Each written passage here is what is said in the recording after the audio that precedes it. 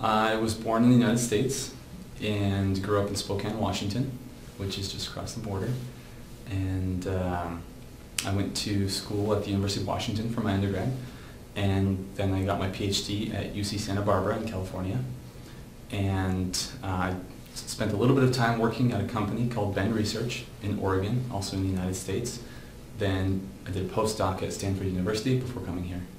So my research interests are in fluid systems. Specifically, I like to build in new instruments to make measurements of things that haven't been measured before. So I like to get into the machine shop, and I like to get hands-on and build things. And the application or the underlying piece of all this research is complex fluids, meaning foams, emulsions, even suspensions. And when I try to explain this to the general public, I usually say that I just study basic science, so the fundamental understanding of these systems. And because it's so basic, it can be applied to many different systems.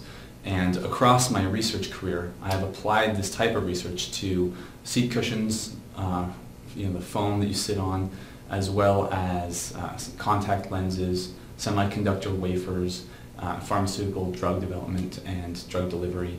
And I'm looking forward to also applying this to food systems here in my new role at UBC. So when I was looking for positions to apply to, I saw this position at UBC, and I was really attracted by the fact that it was joint between the Food, Nutrition and Health department as well as the Chemical and Biological Engineering department. My research has been, as I mentioned before, on fluid systems and the fundamental physics behind them, and I'm really excited about applying this research to food systems. And so that was foremost the most exciting thing about UBC, but how could I not mention also that it's so beautiful here and also quite close to where I grew up. So. I'm really excited about working with students. I did spend some time working at a company in the private sector or industry, however you want to say it, and what I really missed the most was working with younger students and teaching them, seeing them grow and develop. So I'm really excited to get going in teaching as well as starting my own research group.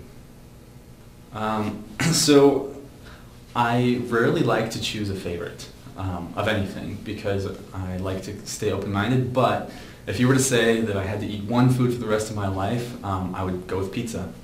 And to go along with it, a nice glass of root beer, and I would be really content. Mostly I'm just really grateful to be here. I feel this is a fantastic opportunity for me, and I'm looking forward to doing whatever I can to improve the department as well as increase the communication between the two departments that I'm a part of. And so I'm just really looking forward to being a part of this place.